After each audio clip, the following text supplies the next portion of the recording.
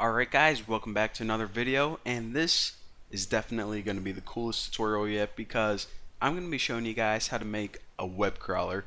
Some people may call them spiders, but they're basically programs that you can give it any URL you want and it can go to that web page, and it can actually do a couple things. It can either just gather information from that web page, or it could find all the links and go to those web pages, pretty much crawl the web. The most popular web crawler is probably Google's, which goes to a bunch of pages, gathers information for its search engine. So of course we're not going to be building one that big, but this one is actually going to be pretty cool. And also the reason I had this page up is because I'm not sure what websites actually allow you to crawl them.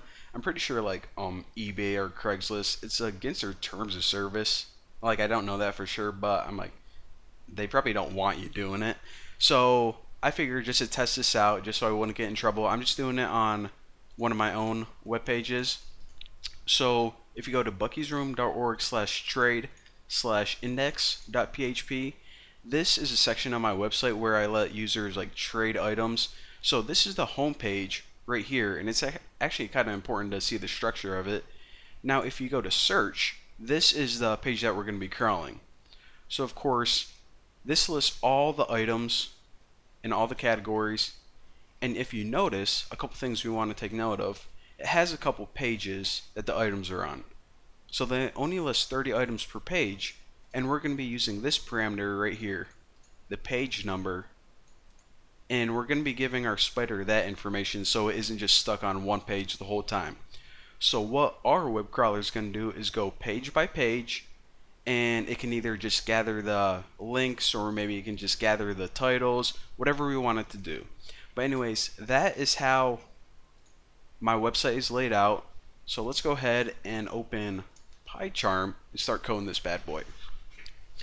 Now there are a couple modules that we need to import first. The first is requests, and that's because, remember, this is whenever you're connecting to the internet. In Python, this is, well, it's my favorite way to. There's actually a couple different ways, but this is to request information from a web page.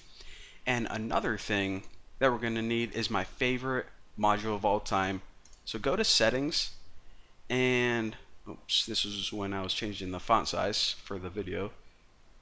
Alright, where am I? Get out of that. So go to project interpreter, and that's where you can see all your modules. And the package or module that we want to import is called Beautiful Soup 4. So again, if you don't have this added, which you probably don't, just add it like before I showed you in the I don't know, like a couple tutorials ago, and look for Beautiful Soup 4. And what this is it's a module that lets you pretty much go to a website and sort through data. So right now that request is kind of limited because it can connect to a web page, but it's kind of dumb. So what Beautiful Soup 4 allows you to do is pretty much look at all the page source, and you can say things like, okay, get all the links from this page, or get all the headers or titles or anything like that.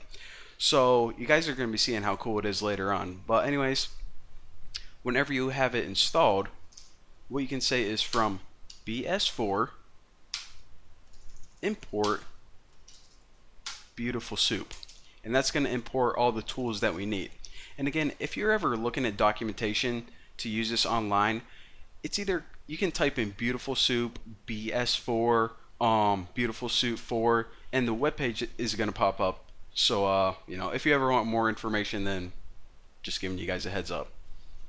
So now we imported all the crap we need, and the first thing I actually want to do is go back to your main search.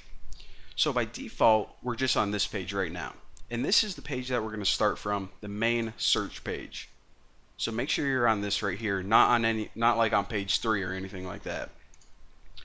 So the first thing I want to do is I want to make the core spider, just the main spider that can sift through, and we'll just do something really simple at first before we get too advanced. So since this is a spider that's going to be limited to the trading section of my website, I just want to name it Trade Spider. So after this, what I want to do is I actually want to give it a parameter of max pages, because whenever we're testing things out, say we're just testing it for the first time to make sure it can gather links or something, well, I don't want it to crawl all these pages. What if there's 100 pages? Well, if something isn't working in our program, it's going to take a while to, go through and find the bugs. So whenever I have this parameter max pages, by default we can just set it equal to 1 or 2 at first, and then once everything's working, we'll just set it equal to like 50 or however many pages we want to crawl. So by default, I'm going to set page equal to 1. So this is going to change every time it loops through a page. So basically it's going to do this: crawl this page, and then in our spider we're going to set that variable equal to page 2, and that way it knows to go to page 2 right there, because of course this is a program, it can't actually like click buttons on your web page. So that's why we need to throw in everything in parameters. So once we have that, what we need to do is we need to make a while loop. So we're going to say while the page number is less than max pages. So again, we're going to go through the pages one by one, and it's going to stop whenever we get to max pages. So if we pass in 10 right here, it's going to say, okay, I'm pretty much going to crawl 10 pages. Simple enough. So the first thing I want to do is, actually the first thing that we need to do is we need to build the basic URL, because it's saying, okay, I am a web crawler, but you kind of need to give me a web page to crawl. Well, the web page is this. If you copy that URL, again, we're on page 2, but we'll fix that right now.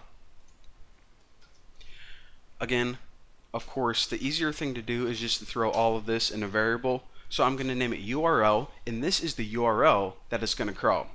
So set this equal to this right here. Now, if we just left this as is, then every single time it would just crawl page number 2, and that's obviously not what we want. So what we want to do is actually delete this last number right here, and the page that we want it to crawl is whatever page this variable is equal to. So get this base URL, and then on the end of it, tack on str page. So again, if this variable changes every time, the URL the first time is going to be page 1, then page 2, then page 3, and it's going to go all the way until it gets to however many pages we told it to crawl. So that's how you can have your URL change every single time. So now we have a URL. What do we need to do now? Well, what we need to do is actually request the data from that website, or connect to that website through Python.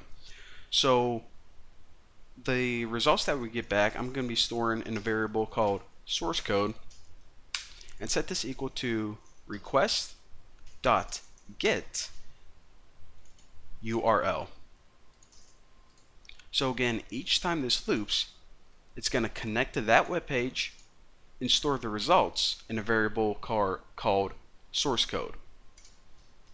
So basically what we have now is,